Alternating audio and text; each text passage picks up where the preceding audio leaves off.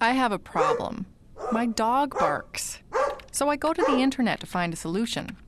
I call up a search engine and enter a few words that I think describe my problem and wait half a second for the results.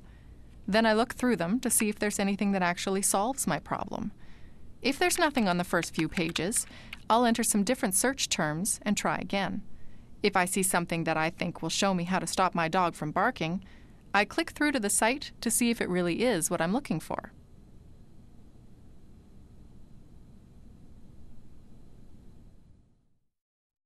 You probably do the same thing a dozen times a day to solve problems of your own. And so do 1.5 billion other people around the world every day. They're actively looking for an answer or a solution. And that's what makes internet marketing a completely different animal from regular marketing. If you understand how the search engines that drive the internet work, you'll use that knowledge everywhere in your online business. Now let's take a look at exactly what's different about the internet.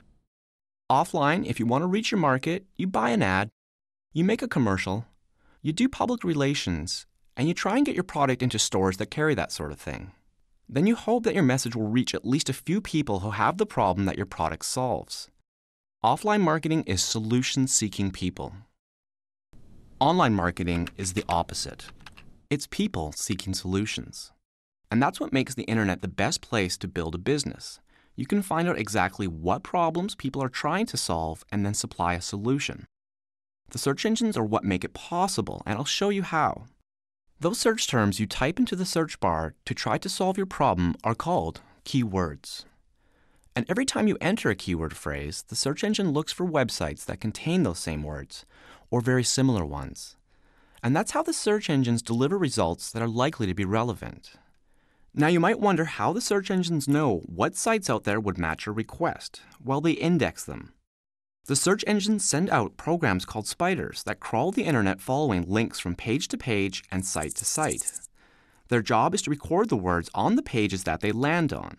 Then they send that back to the search engine's giant database for indexing. So when you type a keyword into the search bar, the search engine goes to its index and finds all the sites with matching keywords.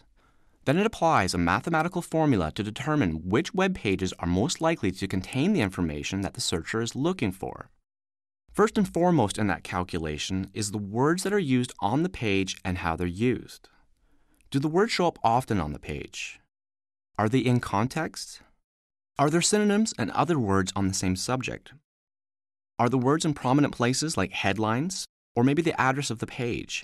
And that's how from billions and billions of web pages, the search engines can point you to a website that might hold the solution to your problem. What you might not know is that the search engines also record all of the keywords that people type in, all those problems that people are trying to solve, all the words they're using to try to solve them. They're all waiting to be analyzed, and there's some great tools out there that do just that. So in these videos, I'll show you how to do keyword research to find out whether there's already a demand before you take all the risks of starting a business. Once you know there's a demand, then you can supply it. You will look for a group of people searching on the internet for a solution to the same problem and not finding many relevant results. That's a niche market that you can serve. The internet is the only place where you can do market research that is so incredibly detailed and so complete that you can know you have a hungry market before you spend a single cent, even if you have no clue of what to sell or what markets are out there. And if you've already got a product or service you're selling, then this research will help you find new customers. Now, one of the biggest mistakes that people make when starting an online business is going after a big, saturated market. Oh, there's millions of dog owners out there, so I'll sell information on dog training and stuff. Try typing something like dog training into your favorite search engine, and look at the number of results. There are millions of listings. And we know that most of these searchers never look past the first page of the results. So what are your chances of competing in that saturated market? A tiny slice of a big pie is not the way to go on the internet. Even with a tiny slice, there's still too much competition and it's too well established. You want to go for a big slice of a small pie. A niche market is a small group of people looking for a solution to a very specific problem. Now, it could still be dog related, but unless you narrow it down, you're going to be swamped with competition. Now, here's something related: how to train a border collie to do tricks. You can look at that keyword phrase and know exactly what the person is after. This means that you can create something that solves their problem, and there's a decent chance that they'll buy it. Now, take a look at how many other sites show up in the search results for that keyword. Your site's got a far better chance of showing up in the front page where people trying to solve that problem will actually see it. So remember, there's two things you're looking for in a niche market. It's tightly focused on a small set of related problems, and it may have some competition, but not so much that you can't hope to compete. Don't worry about by going for a small market that you're restricting yourself. On the internet, you can reach anyone, anywhere.